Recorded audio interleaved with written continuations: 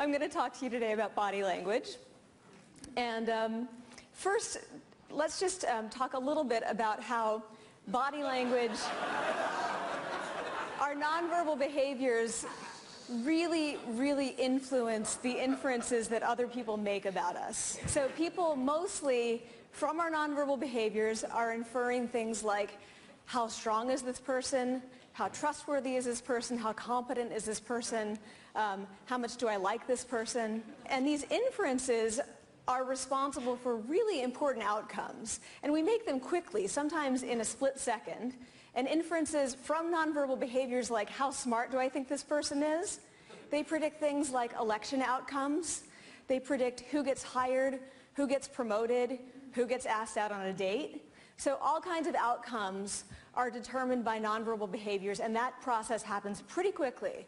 But I'm going to focus today on specific nonverbal behaviors. And before I do that, I want to ask you right now to think about, what are you doing with your bodies?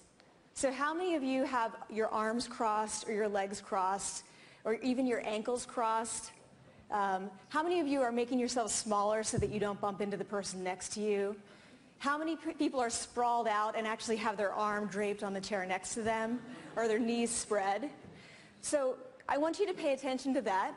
And I hope that in 10 minutes I'm going to convince you that if you tweak your nonverbal behaviors in really pretty easy and simple ways for a short period of time, it's going to make you feel more powerful through physiological changes in your body.